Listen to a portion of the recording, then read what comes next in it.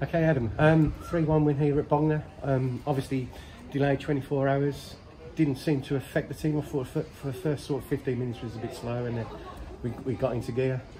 No, yeah, I agree. I don't think we sort of got going really for the first half hour.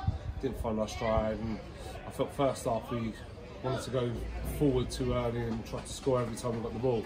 But yeah, the last 10-15 minutes of the first half and the whole of the second half I thought was a very good performance. We didn't really let them out of their half, and on another day probably be disappointed that we didn't get more goals.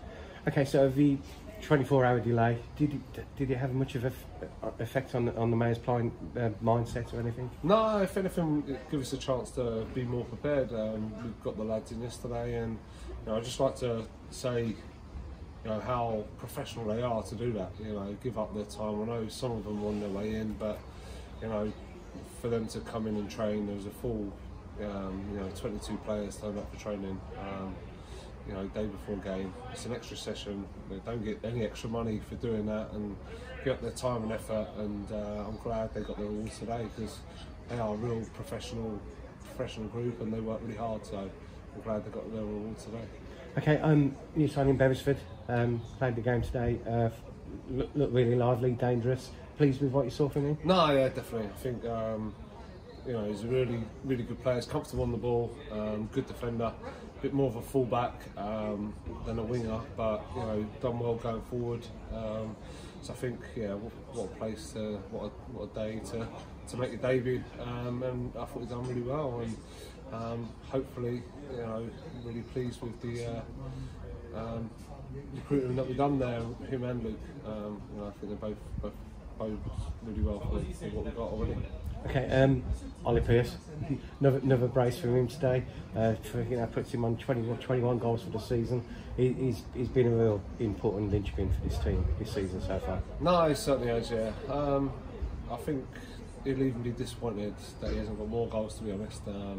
But they're massive, aren't they? I think that's 2 goals he's got now in consecutive games for a few games on the bounce now, and. Yeah, I'm glad, because he's really working hard this season. We're asking him to press high, and it's probably not something that he wants to do. But when he's at it and he's working hard, I think it brings out the best in him, and I'm just glad he's getting his rewards, because he's a top player at this level. Okay, obviously going 1-0 down wasn't ideal. Harrison was stuck in 2 minds whether to come or stay, and he got to the edge of the box and decided he should go back. So that was obviously the only downside on the day. I thought really limited their chances. No, yeah, I don't think they had too many chances. Disappointed with the goal. I thought it was a cheap one to give away.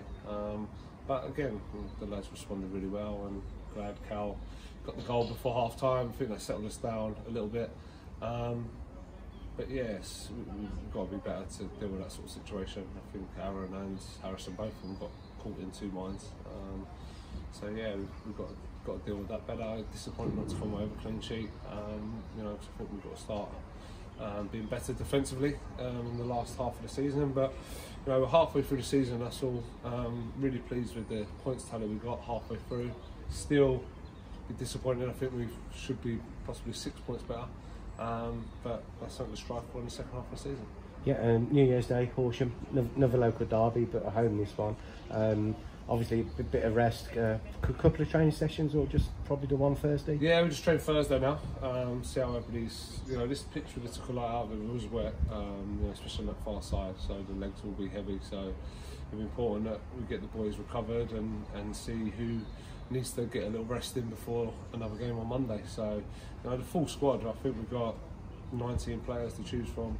Jesse and Ollie are missing through illness today, so we've got them to come back in as well. So yeah, we'll see how everybody's doing, and we've got 2 massive games now to look forward to over the weekend. Okay, so congratulations for today, and we'll see you New Year's Day. New Year, Happy New Year. And Happy New Year, mate. And see everybody on 1st.